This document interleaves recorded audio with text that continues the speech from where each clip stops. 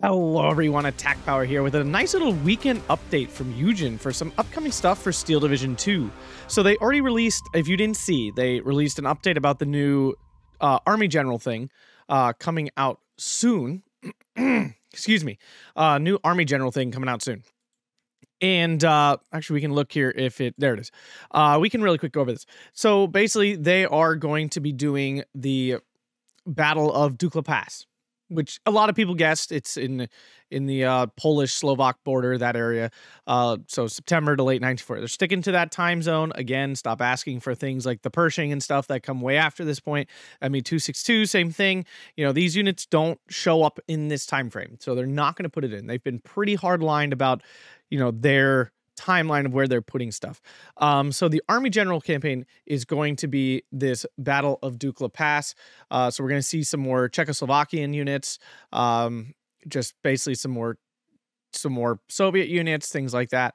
Obviously, it would appear, I guess it'll be mostly Czechoslovakian units on the Allied side, and then obviously a mix of German units, and I don't know what they'll mix in there. Again, it's generally historically based. So, I mean, if there were if there were like Hungarian units and stuff there, then I assume they will show up in that campaign. And remember, this doesn't mean that the new DL. So they have the Army General campaign coming out. That's a separate thing.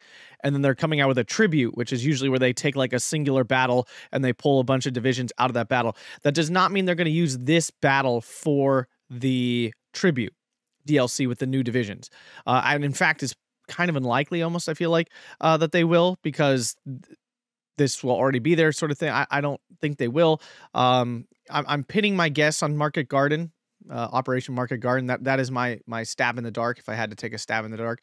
But anyway, getting to the meat and potatoes of today's thing, they're doing some division reworks of some older divisions, which is great to see. I mean, it's definitely time for this. A lot of older divisions are kind of obsolete. Not that they're bad per se, but they've kind of fallen behind based on the power creep of the game. And I don't think the power creep of the game is like absolutely absurd, but we all know it happens, right? They release a new DLC. It's got new divisions. They want the new divisions to sell. They want the new divisions to be popular. And, you know, they make them just that teeny bit stronger than the last group. And it shows, right? And usually then they pare back a little bit and they get things back into alignment, generally speaking. But yeah, I mean, the game, obviously, it's hard to avoid power creep in any video game because they want things to sell. And I'm not going to knock them for the business practice of releasing things that people actually want to buy, because otherwise there's no point in making them, right? But anyway, bit of balancing work here, rebalancing several divisions for a while with the launch of Steel Division 2, set ourselves a long plan via unrealized rework of two existing Norman divisions, 3rd Fallshirmjagers and 21st Panzer. Okay, so these are two divisions that have really fallen to the wayside. 3rd Fallschirmjäger like sitting like C tier-ish right now, and 21st Panzer definitely C tier, and only really usable on like 2 or 3 maps where it's like worth even bringing this division out. So let's see what they're going to do this. Another thing, and we realized more fine tuning could be done. It was all the root. So yeah, so we've introduced some battle groups, including, okay, so they're looking at these tribute to D-Day and Back to War expansions. Artistic license versus history. In Normandy 44, it featured some artistic license, while Steel Division 2 veered following more accurate historical tables of organization, equipment, and orders of battle. So basically, the builds of the divisions, they try to keep relatively historically accurate. We're not going to get into whether the gameplay itself is historically accurate. It is a video game. Naturally, it's not going to be. It wouldn't be fun if it was exactly historically accurate. It really wouldn't. Like, if we're being honest with ourselves, it'd be a completely different game, and it probably wouldn't be very fun. Right? So we're just talking the actual division makeups here. We gave 3rd Fallschirmjäger some Luftwaffe Jäger attachment because they were both Luftwaffe in real life. 16th Luftwaffe Field Division was disbanded. Its personnel used to reinforce the 21st Panzer Division and other infantry. Meanwhile, 3rd Fallschirmjäger, excuse me, was in turn reinforced by a regiment of the Green Fallschirm Division, so new Fallschirm Division, which we treated as regular paratroopers. So long story short, after Mad Matt punished himself severely by putting himself in a coal shed. I gotta give him credit, it's funny. Self-imposed reflective timeout. We got ready to fix some of these inconsistencies. Okay, so Fallschirmjäger rework here. All right, let's see what they're doing. While third Fallshirmjagers is the main focus of the rebalance, we have extended changes in all in-game Fallshirmjagers. Okay, so that means first and fourth Fallshirmjagers are going to be seeing some changes. I don't know if this is going to knock fourth Fallshirmjagers out of its S-tier best division in game spot, but maybe it'll make them even better. Who knows? Because if they're trying to make third Fallshirmjagers better, I would assume the balance changes will help fourth. First Fallshirmjagers could use some help. That's fine. But fourth Fallshirmjagers, we all know does not need any help. So I'm not sure. I'm not so sure about this. Third Fallshirmjagers, the division will lose all its Luftwaffe here. I'm fine with that. They were kind of useless. And I know some people argue they are useful, and me personally, I just don't. They did not make the division any better. It's still in the same place. Existing Fallshirmjagers will be renamed Fallshirmjagers FG42s to differentiate from the new Fallshirmjagers loadouts. Okay, so they're gonna have different versions of the Fallshirmjagers now. Okay. The G43 and FG42 small arms were not that common. Yeah, truthfully, that is true. I don't. All these Fallshirmjagers like wielding these things like they were commonplace. They like the FG42 especially was extremely rare. You know, and just really was never made in big enough numbers to even fully equip any Fallshirmjagers division. We have created several loadouts to reflect better the diversity. Okay, so Fallshirmjagers ZF squad with MP40s, Kar 98s, and 2 MG42s plus a sniper rifle. Third Fallshirmjagers was rather well equipped with these scope sniper. Oh, Eugen, you're just going deeper into this like sniper spam hole. Not a big fan of that. I mean, obviously it'll make the division better, and that's great for people who like the Fallshirmjagers division, but like, I don't feel like the thing this game needs is more snipers. I think that's part of the issue right now with the way the meta sits, is that just sniper spam is just a thing, and you almost have to do it to like stay competitive. I mean, instead of MG34s being MG42s, this unit is actually better, maybe? It might actually be better than the normal one. It depends on squad size and everything. I mean, we are going from G43s to Kar 98s. That's definitely a downgrade, but the MG34 to MG42 is a huge upgrade. And the sniper rifle is a sniper rifle equivalent to 2 FG42s. It might be. Honestly, it may be. I'm not even... The extra range is 100% a massive upgrade. This unit might actually just be straight better than this. I'm actually kind of confident it is. Fallshirmjagers MG34s as above, but retaining MG34s and using a Panzer. So this is like, this is just a worse. So this is worse. This is a worse unit. This is a notable downgrade because you lose the FG42s and you're not picking up any MG42s or anything like that. So essentially, they're just taking the MG42s away, and you're getting Kar 98s as well. So this is a full downgrade on this one. This unit is definitely worse. I hope this unit is cost like, honestly, probably like 30 points, because this just sounds like a normal. Oh wait, yeah, Panzerfaust. This is basically just a Panzergren. I mean that's what this is. This is a Panzergren. This is a Panzergren MG34. I mean, it might be a chunkier Panzergren MG34, but it's a Panzergren MG. So this should be 30 points.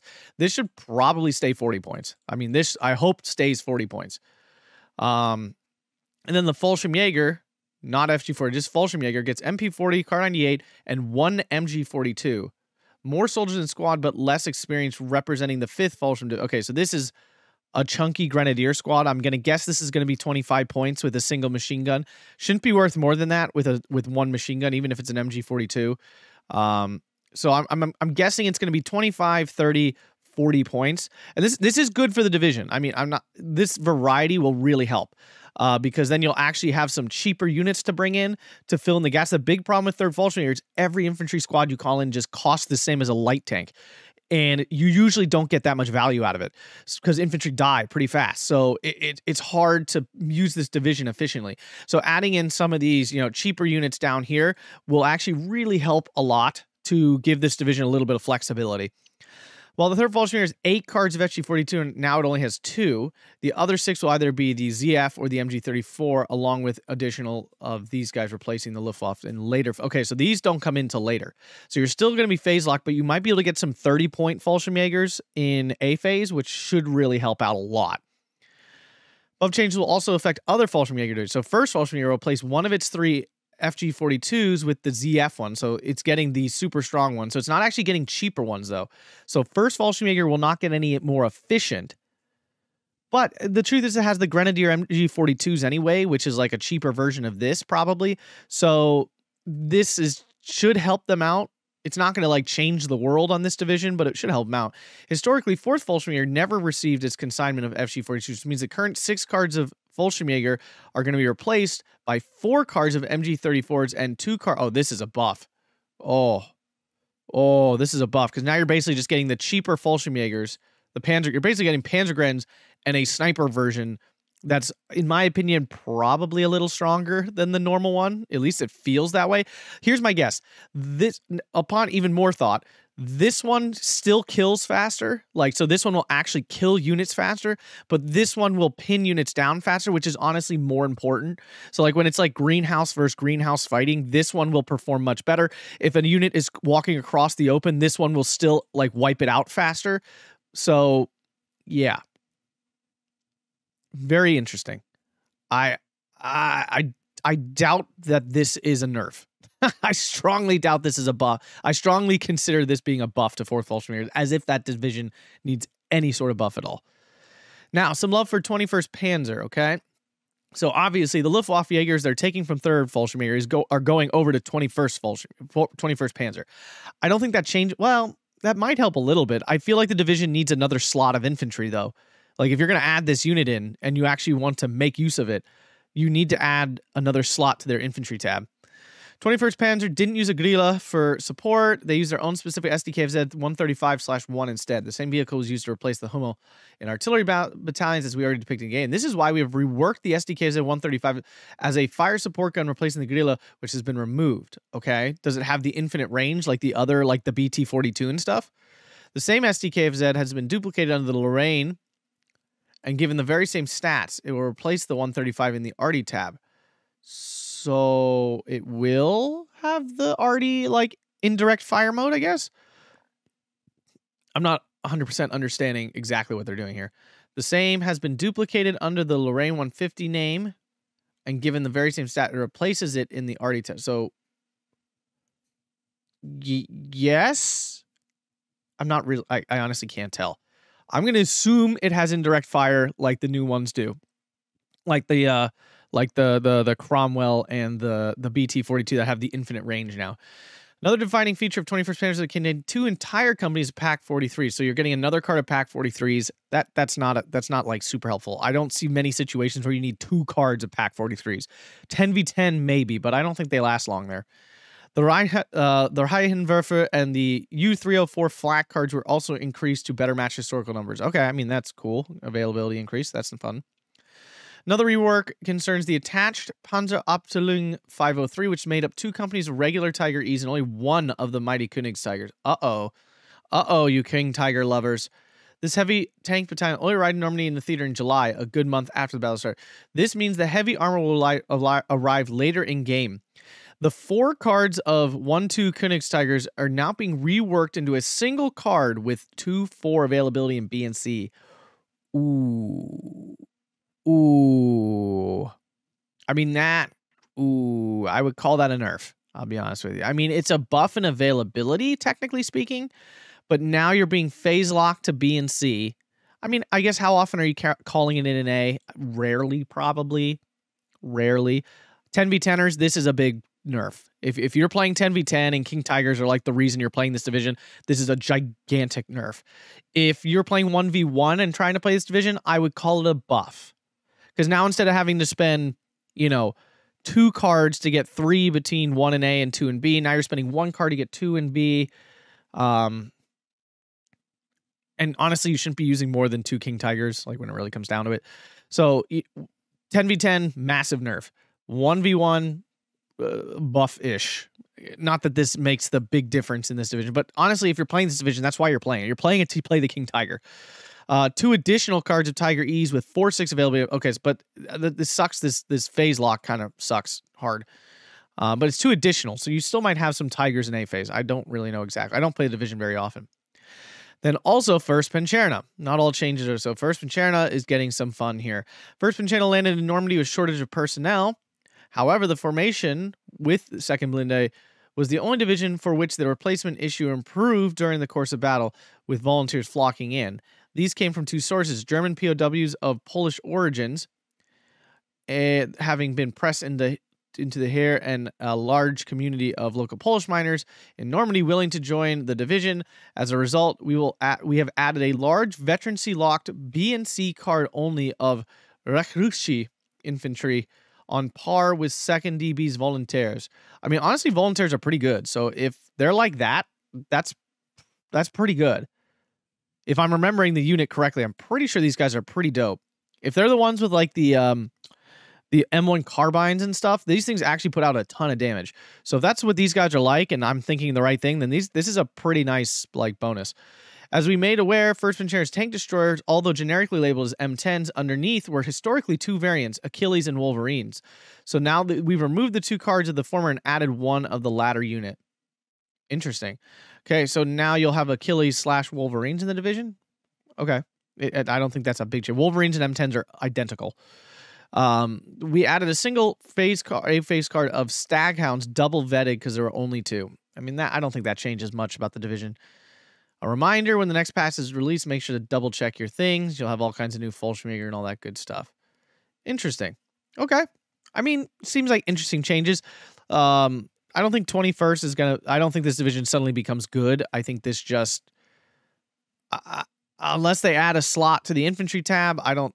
Maybe you fit one of these in now. Maybe.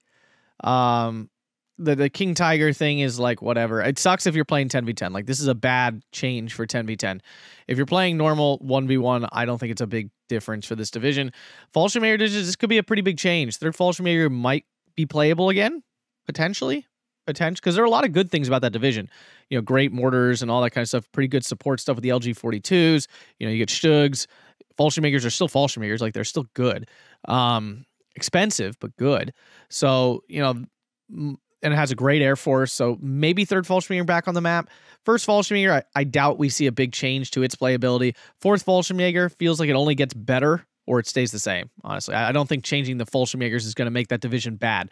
It's just going to kind of either make it better or not really change it, because you're using a lot of Italian infantry anyway. So like the Fallshirmjägers were just kind of like 1 or 2 Fallshirmjägers sprinkled in here and there. It doesn't appear like they're changing Fallshirmjäger Pioneers.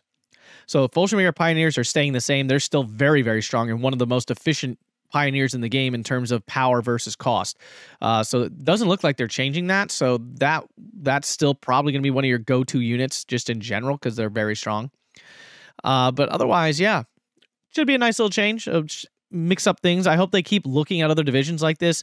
Maybe even like changing some slot costs and things. It might be time for that. Some older divisions, their slot costs are just awful, and like makes them really hard to be good. And maybe if some of those things got balanced a little bit down, it could really help make some other divisions playable again that aren't so playable. Like, they're not even bad because of their units. They're just bad because of this, like, the build of the deck sucks, or you can't get the stuff you need, or you can't get enough of what you want, and so on and so forth. So hopefully they go back into some of these older divisions and do some more tinkering, especially of slot costs, to help make those divisions come back to life. But if you guys enjoyed this, make sure to hit that like button, subscribe, and consider supporting over on Patreon to really help the channel, and follow me over on Instagram. Thanks a bunch, guys, and have a fantastic day.